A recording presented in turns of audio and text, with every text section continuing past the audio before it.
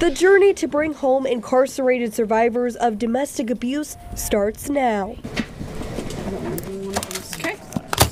Attorneys representing 13 survivors of domestic abuse in Oklahoma filed their second appeal Monday in Seminole County. Today we filed a request to apply for resentencing under the Oklahoma Survivors Act for Lisa Moss. The Oklahoma Survivors Act was made for people who survived domestic violence but were locked up for crimes against their abusers if the abuse played a role in their crime. It allows for leniency in sentencing. Lisa Moss's attorneys say her abuse had everything to do with her conviction. She was in an abusive relationship with her husband.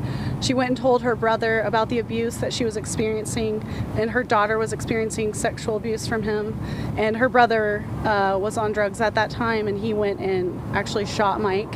The petition claims Moss was physically, emotionally, financially, and sexually abused by her husband until the day he died. It goes on to say she was forced to keep the sexual abuse of her 5-year-old daughter a secret or face severe physical punishment. If you ask Lisa, was she in genuine fear for her life? Yes is the answer. Lisa didn't pull the trigger, but was convicted of murder and conspiracy. For 34 years, Lisa Moss has been behind bars for what she did.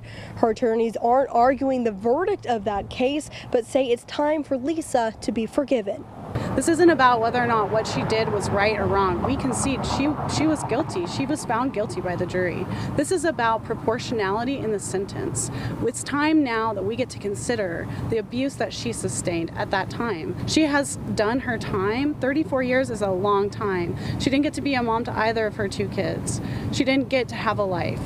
Now she has a chance at that. If the court grants the application, Moss's attorney says her sentencing would be reduced to 30 years or less, so the mother of 2 would go free. Reporting, Kylie Thomas, KOCO 5 News.